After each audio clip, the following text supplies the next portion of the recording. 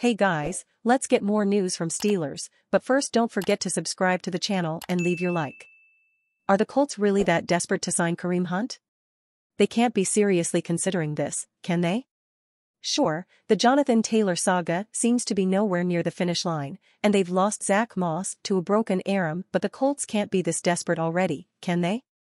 Hunt, 28, is on the downslope of his career, averaging 1.1 yards per carry less from 2021 to 2022, 4.9 down to 3.8, with the Browns and still sitting on the crowded free agent running back market. On top of his production taking a dip, there is always the topic of Hunt's rocky off-field past. In 2018, he was accused of 3 violent incidents, the most disturbing being a hotel video camera capturing him shoving and kicking a woman while people tried to hold him back. That incident alone caused him to be suspended 8 games without pay to start the 2019 season. He also allegedly kicked a man in a Kansas City nightclub and had another minor altercation at an establishment in Put-in-Bay, Ohio. The Steelers are interested in hiring Kareem Hunt. Despite that troubling history, and the plethora of running backs available on the open market without a rap sheet like Hunt, the Colts are still planning on bringing him in for a look. Why?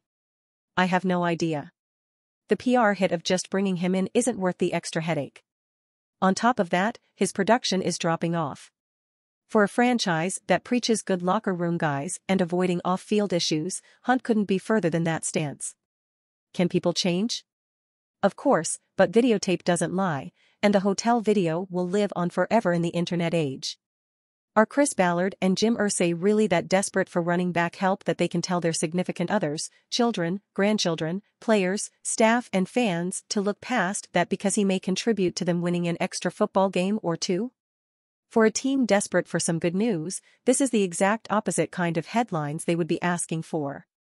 There are plenty of better options out there if the Colts need running back depth. Why they would choose this route is beyond me. And you fan, what do you think of the Kareem Hunt? Leave your opinion in the comments.